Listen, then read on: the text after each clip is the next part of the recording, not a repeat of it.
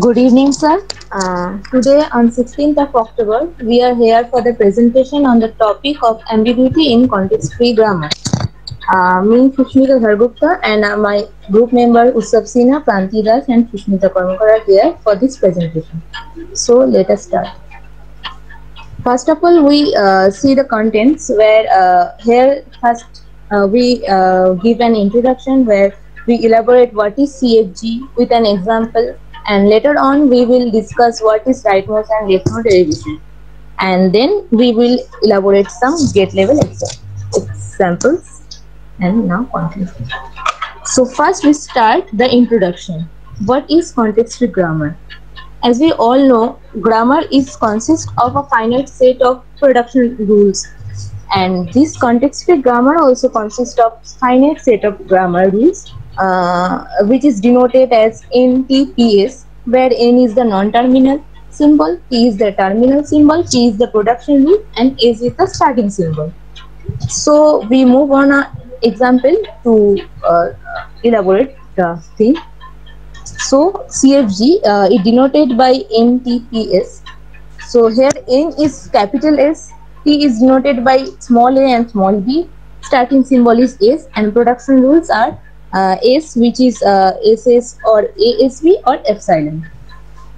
So we are asked to convert this grammar into a string, that is AB, AA, BB. So for this, we have to expand this grammar, and that's why we need some parsing. So first here we are expanding this S starting symbol by SS. In the left side of S, we are expanding this with ASB, and the middle S we are expanding with epsilon. And the right side we are expanding with ASB and again ASB. So that we can see at this end we get this string which is required A, B, A, B, B. So this is why we are doing this expansion to get this required string, and this. I will ask to Utsav elaborate the next thing.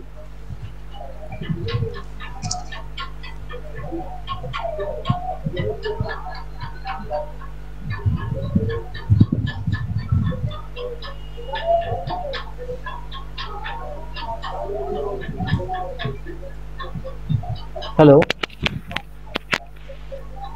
Hello, Susmita. Can you please stop sharing so that I can share my screen? You can tell. I am sharing. You can see. Okay. As Susmita said earlier that we are here and our topic is how to know the ambiguity of a string, and to know that how we know about the string ambiguity, we have to know that what is CFG and what is derivation, means leftmost and rightmost derivation.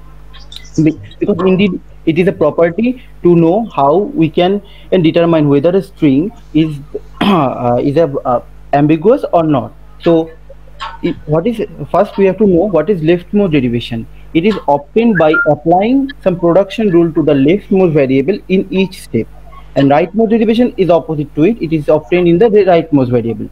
Let us conclude some example, please. Next slide, please.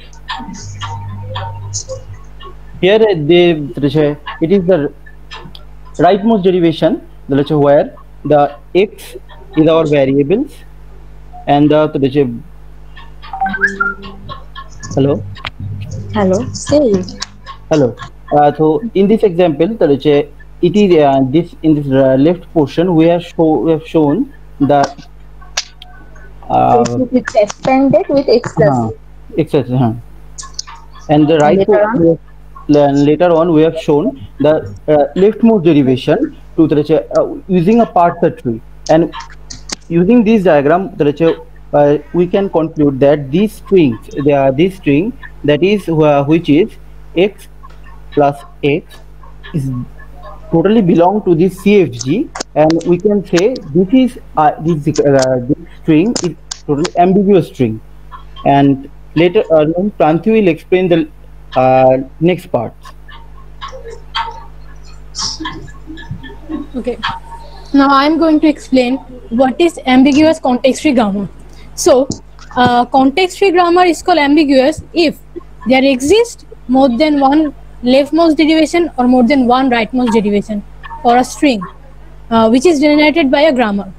There will also be more than one derivation tree for a string in ambiguous grammar. Suppose here we give an example of ambiguous context-free grammar.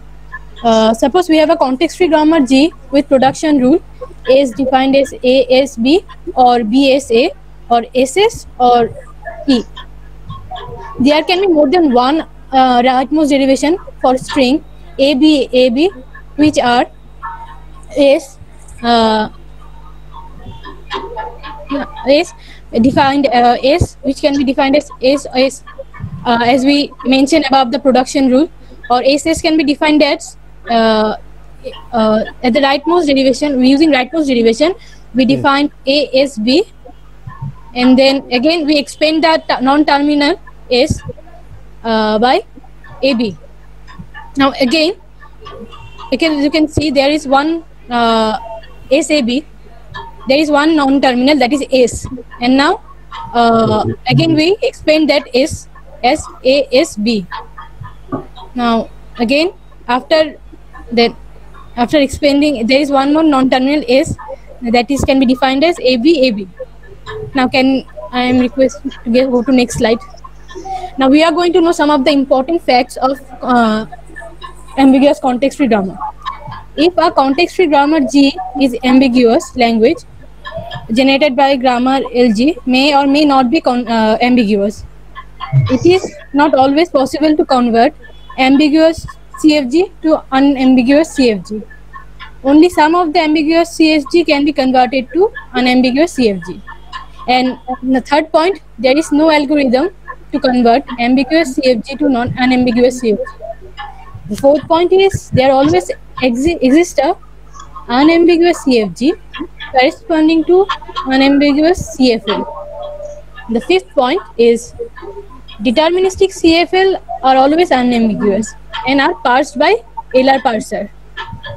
And I will request Susmita to explain the first example. Yes. So we are taking an example, the grammar G, which has a production rule of x, which is of x plus x or x star x or x, and we need to know is it ambiguous or not. And for this we need to expand, of course. So here we are expanding the rightmost derivation and leftmost derivation. So after expanding, as we can see, x is expanded with x plus x, and following x is this x is all expanded with a and terminated, and this other x is also expanded with x star x, and the rest of the x are terminated with small a, and here as same as the leftmost derivation. So after expanding, we all can see we are getting an string which is a plus a star a in the rightmost derivation, and same as leftmost derivation we are getting a plus a star a. As these both are same and we are getting more than one leftmost and rightmost derivation, we can conclude this the grammar is ambiguous. Now, Utsav, please explain the second example. In example 2, there is a simple question that which consider the following statement about the context-free grammar, which is that the grammar is G S to SS and S AB and SBA and let's say S, which is ambiguous. So here they are saying that G is ambiguous. G produces all strings equal numbers of A's and B's. G can be accessed by deterministic PD. And now our question is which combination below express the true statement about G.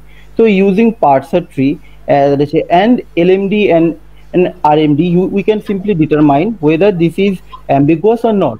And using those parser trees, which we have concluded that this grammar is ambiguous. So our statement 1, which is G is ambiguous, yes, it is ambiguous. And statements 2, what it is saying, that G produces all strings with equal number of A's and B's. And by our conclusion, statement 2 state that the all number, but it can't generate AABB string. So statement 2 is incorrect. And statement 3,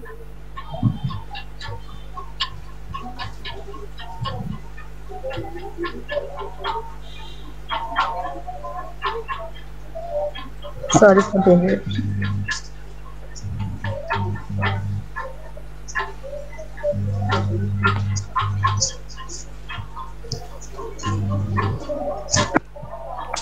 So, So, Pranthi, please explain the example, please.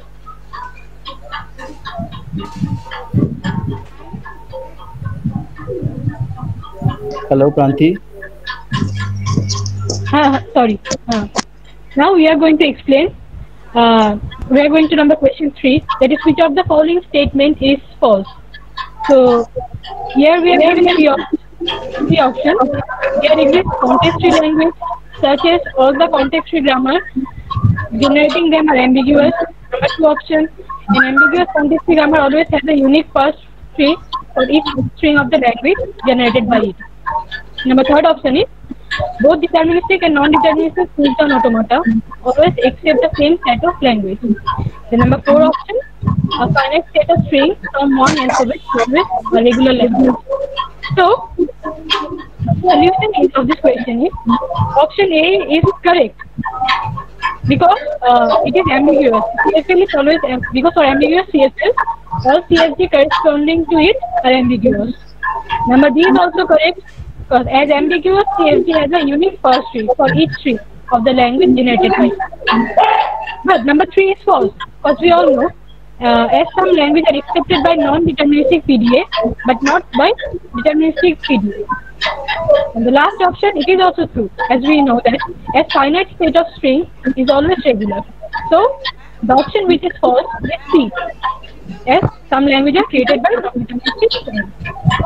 Now, So, as conclusion, we can say that ambiguity is a common feature of natural languages, where it is tolerated and dealt with in a variety of ways.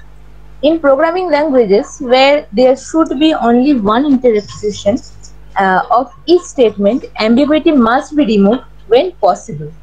Often, we can achieve this by rewriting grammar in an equivalent, unambiguous form. So, that's the all thing. Thank you, everyone.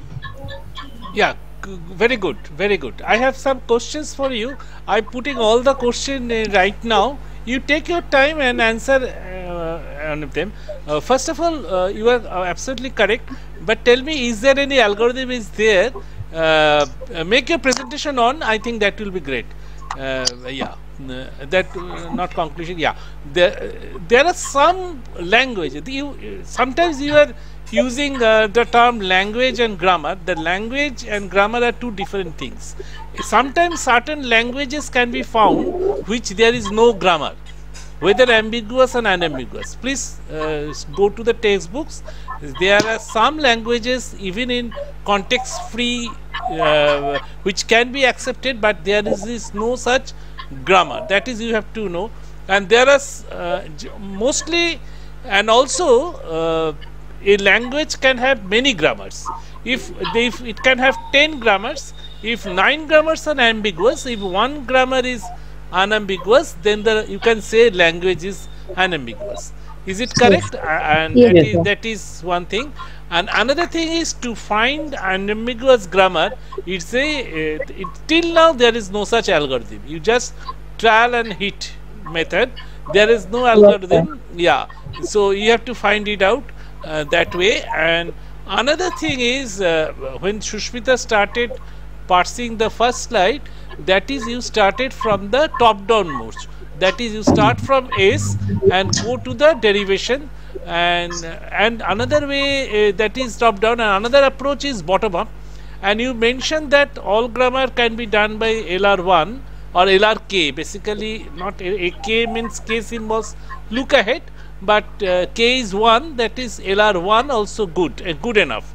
In fact, all programming languages are basically LR1 or SLR1 or LALR1. So that will be covered our in bottom up parsing case. But the best thing is top down parsing, that is LL1 till Python 3.9 has released, and it has an option for LL1 that Susmita has started from top down parsing. But I again want to mention this context free grammar. Not everything is solvable problem. Like to find a grammar for a particular language you can find, you cannot find. There is always some languages, they are unambiguous, but it is very difficult to get the grammar. But we take the subset LL1 for the top down parsing, and the top down parsing there should not be any left recursion. I think you have to remove left recursion, that is no such rule start with the same variable, and first function of all the right hand run rule should be disjoint, and first of any variable and intersection of follow up that should be null. If the variable is nullable, that it produces, that it should be intersection that, but that is not the guarantee that it is a LL1 grammar. So and LL1 grammar, you know, it can that is two way it can be parsed. One is brute force, that is always backtrack mode, that Susmita told in the shown in the first is, that is basically hand parsing, backtrack on, and you cannot, the computer cannot look ahead. So it's very good, and you can ask also me the questions, and if you can try my doubts about it. I have no particular doubt. Good presentation, but yes, you can carry on. Yes, you can ask me questions also. Yes, sir. Yeah. Sir, there is no such questions, but Yeah. Anything don't you want to know? Because this portion I could cover in the classes, but I make a video on it. You can ask any question. But one thing is, I must tell, this bottom up parsing is difficult, because bottom up parsing you have to take the handle first. You have to detect.